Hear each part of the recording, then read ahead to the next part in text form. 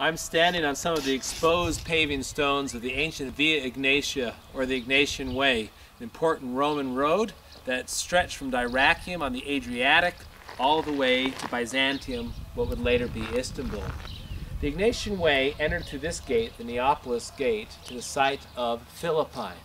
Philippi was a very important city in both classical and early Christian history. On this site was a colony of the nearby island of Thasos called Crenides. Philip II, king of Macedon and father of Alexander the Great, took this site because between it and Amphipolis he was able to control some important mines on Mount Pangaeon. He made it into an important city named after himself, Philippopolis, or the city of Philip. During the Roman period, this city was the scene of a very important battle of one of the later Roman civil wars, the Battle of Philippi, fought in 42 BC, where Mark Antony and Octavian, the later Augustus, fought the conspirators who had killed Octavian's adopted father, Julius Caesar. At the Battle of Philippi, fought somewhere outside the city, the forces of Antony and Octavian defeated the so-called Republican forces and eventually laid the way for Octavian's later dominance of the Roman Empire.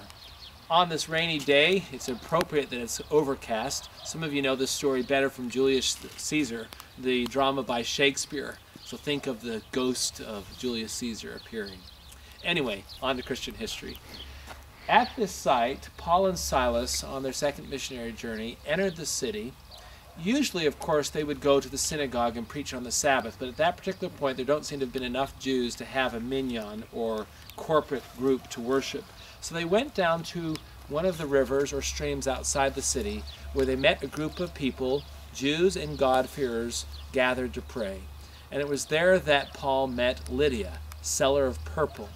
She responded to the gospel message, and she and her entire household were baptized. Apparently she was a prominent businesswoman, I should say, and according to Roman law could own property and manage her own affairs. So her whole household, slaves, dependents, joined and became a nucleus of the church. It was also here where Paul cast out the spirit of a girl that had a familiar spirit. She was used by her masters to tell fortunes and gain money, and this caused an uproar that ended Paul and Silas up in prison. During the night, you may remember, they sang hymns all night. Eventually there was a miracle and they were freed, etc.